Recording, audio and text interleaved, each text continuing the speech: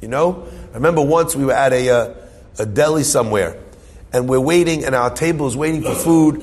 Meanwhile, they're calling other people. Everyone's getting their food. Only us, me, my wife, my kids, my extended family, their kids, we're all sitting there. Everyone's starving. We're not getting any food. But they keep calling every other name. And there's one name that keeps getting called, Pagel. And I'm thinking, we should just take their food. They're not coming. I don't know what's going on here. Everyone's starving. Anyway, finally, I go up to the guy, and I was like, what in the world is happening here? You're calling everybody's name except for Farhi. I'm waiting for my name to be called. All I hear you call is Katz, this one, that one, Cohen, Levy, Pagel. What's going on? The guy said, look, I don't know what to tell you. Someone made a very big order. I said, we made a very big order. Anyway, he shows me the order, which is my order. At the top it says, Farhi. What does it say at the bottom? Page 1. The dib was reading it, Pagel. For a half hour, he's reading, Pagel!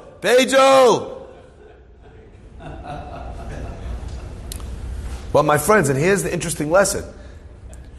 He kept calling out the things that Pagel had ordered. And eventually I was like, we're that big order. It's not Pagel, it's Farhi.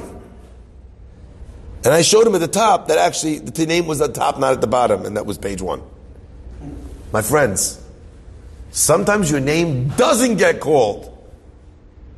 But by the order that they're calling out, by the foods that they're mentioning, you realize, 1 second, that's me. They're doing a drive in the synagogue.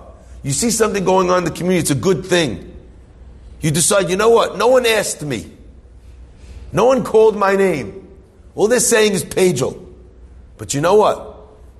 The onion rings and the double burger with lettuce and no tomato, that sounds like me. What were you called for? What is your alzot? After Mitzrayim Ge'atanu, Bet Avadim B'ditanu, Rav Zantanu, Savakil Ke'atanu. What did it happen for? What's your alzot? I think that's the question everybody has to ask on the morning after Pesach, on the morning after getting saved.